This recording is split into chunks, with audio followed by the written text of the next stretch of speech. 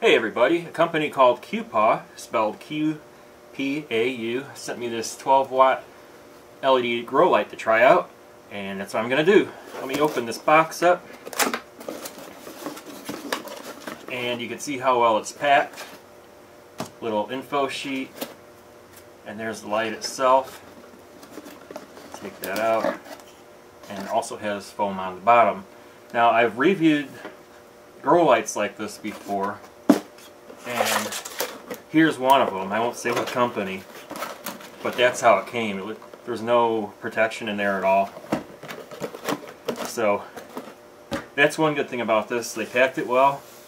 And yeah, this is 12 watt. It has 3 blue LEDs and 9 red LEDs. The blue's for vegging and the red is for flowering.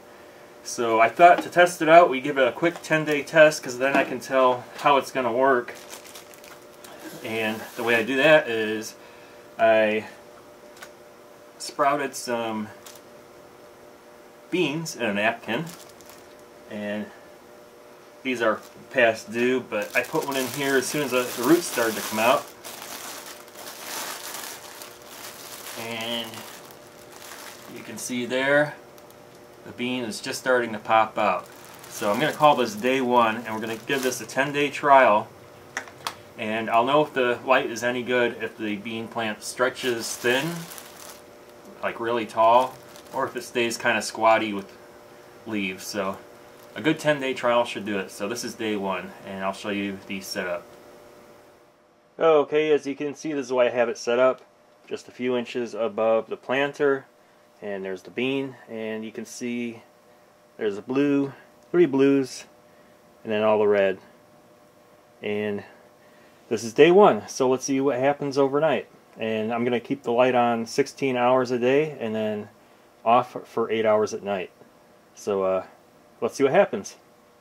Here we are 24 hours later, day 2, and as you can see, the bean is just starting to get some leaves, so I bet those open up tomorrow on day 3.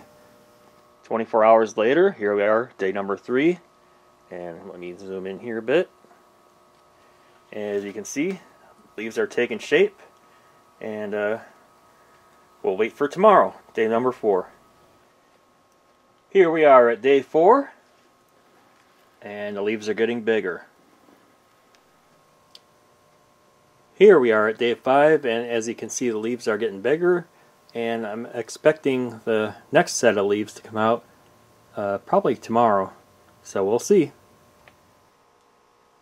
Here we are at day 6, and as you can see, the leaves are getting bigger, and you can see right here, the first set of true leaves are starting to come out.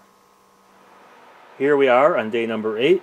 I skipped day 7 because it looked just like day 6. But today we see some growth in the middle with new leaves. A whole new set of leaves coming out. And once those come out, this thing's going to really take off. And I'm really happy this plant is nice and short and not stretched out, because I also planted over here. This is another bean plant that I had in the windowsill. And you can see how long and tall it is. It's stretched out because it wasn't getting enough sunlight.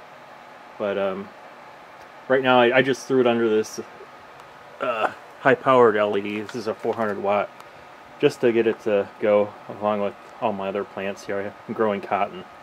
So let's see what happens on day number 9. Here we are, day number 9. And you can see these leaves are really starting to come out now. Let me pull it out of the light here. You can see how nice and green that is. Here we are at day 10.5, I would say. It's a little bit late in the day, but as you can see, this thing is really starting to take off now. And let me turn it here. It's got this set of leaves and a new set coming out right there. And the plant is nice and short, so it did stretch out toward the light, which means the light is strong enough to support a plant of this size so far. But I am going to continue growing this and do an update every 2 weeks or so, and see if I can get it to go all the way to producing some green beans. And yeah, just subscribe to Sleesak's Rule on YouTube, and I'll keep you updated on how this goes.